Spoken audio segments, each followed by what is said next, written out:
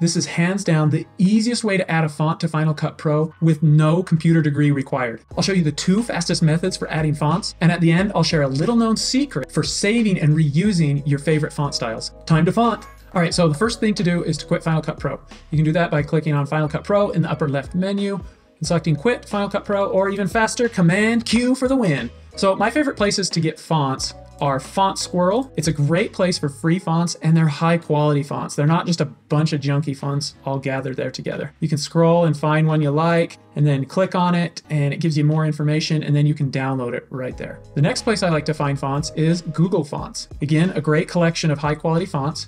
You can sort by category. You can search for fonts. Let's look for a big thick one. That looks cool. You can click on it.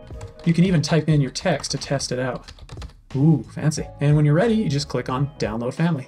It'll download a zip file. You can just click on that to open the zip file. And then to install the single font, just click on the TTF or OTF file. Double click on that and it's going to open up FontBook, which is an app that comes with your Mac, and it's used to organize and keep track of your fonts. It'll bring up this and it'll say, do you want to install it? And we'll click yes, install. Now we can search for it, fat face. We can click on it and here it is. If we double click on it, we can preview all the letters and the numbers and see how that looks. Okay, to install multiple fonts at once, you go up to File and select Add Fonts to Current User, or press Command O and then navigate to your fonts. I have some saved here. Let's take a look at this variant. We'll go in here to OTF and you'll see I have a few here. So what I can do is select the first one and then hold down Shift and then click on the next one. And so it'll install these 3 different fonts. I'll click on Open. I'll let FontBook do its thing. It's going to validate the fonts, make sure they're good to go. And I can search to make sure it is installed. And sure enough, there it is, Varian.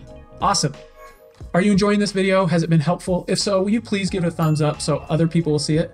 I really appreciate it. Coming up in just a second, I'm going to show you how you can save your text and font styles. But first, we need to restart Final Cut Pro. I'm going to press Command, spacebar, and type Final Cut Pro, and then press Enter to open the app. Let's go to the title browser by clicking on this button in the upper left corner and scroll to the Build In and Out section. Let's use this custom title. I'll drag and drop it onto my timeline above this picture, and I will move my playhead to where I want it to end and press Option right bracket to trim it. So we have this text in here. Select the title and open up the inspector. If you don't see it, click on this button up here with the 3 sliders, and you'll see our title has been selected. We can add our own text here. We can change our font by clicking here, and let's use that font I just installed. Here it is, but I can't see it very well. So let's first go down here and click on Show, and then we can click on this little guy and change the color. Let's try dark purple. Nice. All right, let's go back up and I can change the size here and make it bigger. I can also change things like the alignment, make it left aligned or centered or right aligned. Let's go with left aligned. I can also adjust the vertical alignment, and I can change line spacing. In order for that to work though, I need to select the lines I want to adjust. So I'll select those 2 lines and then I can reduce the space in there. Oh, that looks better. I can also change the tracking. How far out are the letters spread? I can adjust the baseline. I can make my letters all capital. So let's add a few little ones, and if I click all cap, it makes them all capitalized. And then I can change the size. Here it is at 100, and then they're capitalized, but a little bit smaller. We can also change the position of the text, the rotation, and the size or the scale. We can do the position on screen as well. I just click and drag on my text to move it around, or I can adjust it here by clicking and dragging on these values. I can rotate it, and I can use scale to make it bigger or smaller. You can turn your text into 3D text, but that's for another video. If we click on Show for face, we can change things like it's filled with a color or a gradient. That looks pretty cool. Or we can even add a texture to it. We can change the opacity, make it kind of see-through, and we can blur it a little bit. We can add an outline by checking that box, and then we can change the color of the outline, and we can make it a thicker outline. You can also add a glow to it and change its color, blur it a little bit more, and let's make it a little bit bigger of a glow. All right, and then you can also add drop shadow to your text. This adds a little bit of a black layer below it to make it kind of pop off the screen. We'll blur it a little bit and add a little more distance. So one thing that's cool is once we've got our text exactly how we want it, we can save that as a preset and reuse it again. So scroll back to the top of the inspector and you'll notice this little pop-up menu here. Click on that guy, and we have some options here to save our text. We can save format attributes, which are just these right here, these basic ones like the font, the size, the alignment, spacing, tracking. We can also save just the attributes. That's going to be these things down here, like the face color, outline glow, drop shadow, that kind of stuff. Or we can save both of them together. So I'm going to click on that, to save. I'm going to give it a name, and then I'll click on Save. Let's disable this title by pressing V, and let's add another one.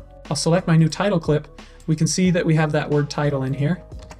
And if I just go to the inspector and click on here, I see that my style has been saved, and I can click on that and it automatically adds it to the new title. Talk about time saver.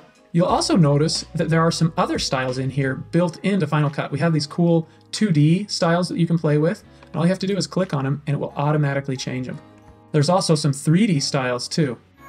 Now, over time, you might save a bunch of styles and maybe you want to organize them or delete them. I'll show you how to do that. Go to Finder and click on Go in the menu bar and hold down Option, and you'll see Library pop up. It's right here. Click on Library, go to Application Support, and then go down to the Motion folder. Then go into Library and look for Text Styles. You'll see our text styles right here. Here's the first one, second one, and third one. You'll also see some PNG files. Those are the images used to preview it in Final Cut Pro. Simply create a new folder in Finder and give it a name, and then drag and drop the style file and its corresponding PNG files into the new folder you made. There are 2 PNG files you need to make sure you get in there. Now quit Final Cut Pro and restart, and go into the inspector to the top and click on this, and you'll see your new folder called Styles, and you can select your style and apply it right away. If you want to delete some of these styles, you just go back to the same spot in Finder and select the PNG files and the style file and just delete them. Restart Final Cut Pro and go to the inspector and click up here, and you'll see that it's now gone. So that's how to add and use fonts in Final Cut Pro. Now, my friend Chris, he made this awesome video about adding pictures to titles in Final Cut Pro. Click here to check it out. Go on, you'll love it, I promise.